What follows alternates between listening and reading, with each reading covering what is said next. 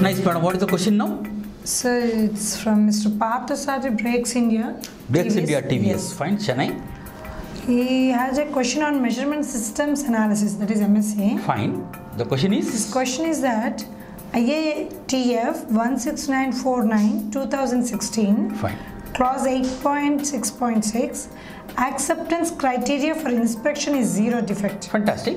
Whereas measurement system analysis, that is MSA, manual 4th edition page number 140 for misrate acceptance criteria is 2%. It is looking contrary to me. Please guide.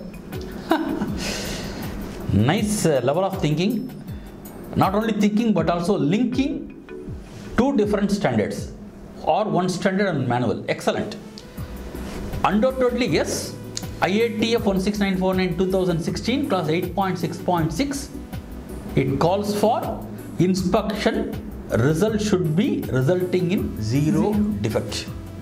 Whereas in MSA 4th edition page number 140, they deliberately allow misrate acceptance criteria as 2%. Contrary, no contradiction at all. The situation is tricky, but IATF warrants zero defect, no doubt. MSA allows 2% misrate maximum, no doubt, yes. Kindly understand, misrate is not the acceptance criteria for the bad parts or for the parts being inspected.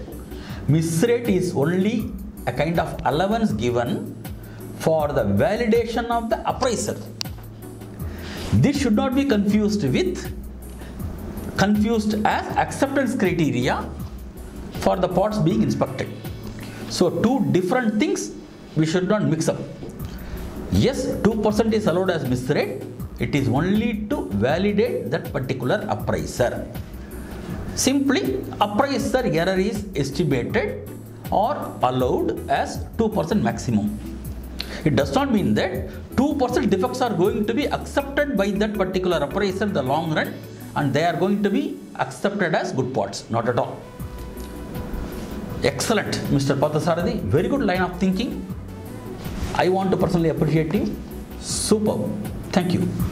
இந்த video உங்களுக்கு பிடிச்சிருந்ததுன்னா like பண்ணுங்க, share பண்ணுங்க, subscribe பண்ணுங்க, மறக்காம அடிச்சிடுங்க.